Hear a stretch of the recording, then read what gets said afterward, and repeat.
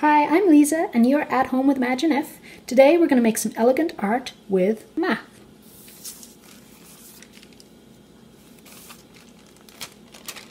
These are spirolaterals. And a spirolateral is a spiral structure design based on a repeated series of commands using angle and length. Huh? Basically, you're using your multiplication tables to make spirals. Let me show you what I mean by that. So I'm gonna show you the simplest one. So we're gonna base that on the 1 times table. So I bet you know your 1 times table, right? 1 times 1 is 1 times 2, 1 times 3,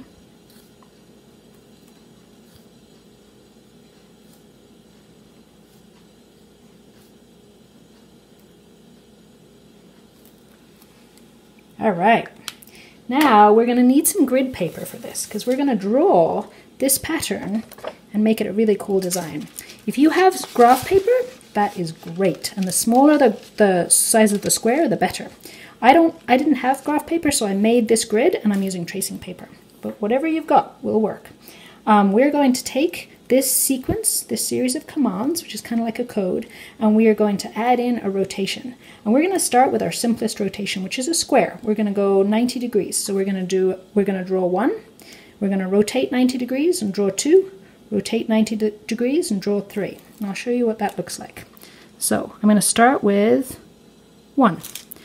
Rotate 90 degrees. I could rotate my whole book, but I'm just going to draw down. So I'm going to go along, down, 2, backwards, 3, and up, 4. 1, 2, 3, 4. And then I'm going to, so each time it's 90 degrees. So again, I'm going to go forwards, 5 this time. 1, 2, 3, 4, 5. Down, 1, 2, 3, 4, 5, 6 this time. And now we're going to go backwards 7. 1, 2, 3, 4, 5, 6, 7. Upwards for 8. And forwards for 9. 1, 2, 3, 4, 5, 6, 7, 8, 9. Makes a spiral. But we're going to repeat this. We've gotten to the end. We're going to go back to the beginning. Oops. We're going to go back to 1. So we're going to continue to rotate. So 1 down, 2 backwards, 3 up, 4 forwards, 5 down. Is that 5? 1, 2, 3, 4, 5. Yes. 1, 2, 3, 4, 5, 6. 3, 4, 5, 6, 7. And you will see this pattern start to repeat. 3, 4, 5, 6, 7, 8, 9. And we go back to the beginning again. So each time we're going to go back again until we meet up with our start point right here. So I'm probably going to speed this up so you can see it happen.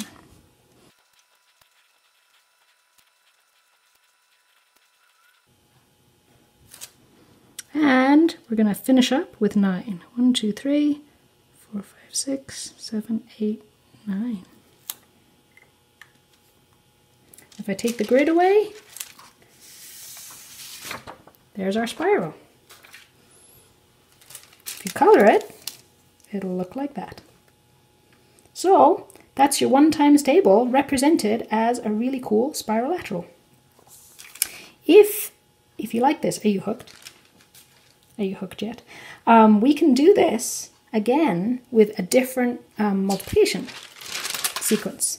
So, for instance, let's try 2's. I bet you know your 2's as well. That's not very tidy. All right, 1 times 2 is 2. 2 times 2, 4. 3 times 2. So you want to write enough so that you start to see a pattern. Because when we've got all these double digits, we need to make them into single digits. So these are going to be fine. We're going to have 2 works fine, 4, 6, 8 is fine. Uh-oh.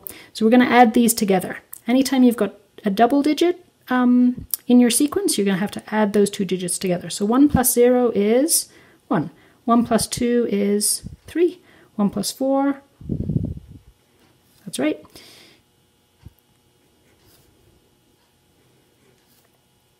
Two plus 0 is 2. 2 plus 2 is 4. Now I'm starting to see a repeated pattern, so I'm going to stop. This is going to be our sequence, all the way up to 9. We've got 2, 4, 6, 8, 1, 3, 5, 7, 9. And that is our sequence for our 2 times. And if we wanted to, we'd put this under here, and we're going to draw it. But I'm going to leave you to do that by yourself. These are really, really cool. Remember, they get more and more elaborate as you go on. If you don't have graph paper, like I mentioned, you can make your own grid. I just measured lines across the top and bottom and the sides, and I made these 1/2 centimeter. So the smaller your square, the better. If you have graph paper, that's great. You don't even need to do that. You can try other number patterns. If you know the Fibonacci sequence or some other cool patterns, you could try pi. See what happens if you put pi in there. You could try different angles. The easiest angle is the 90-degree square rotation, but you could try a 45-degree rotation. There's all kinds of stuff that you can do with this. But remember, you have to create your sequence, you're going to have to use your multiplication knowledge, your multiplication tables, and then you have to simplify it into single digits and then draw. All right, I hope you have fun with it.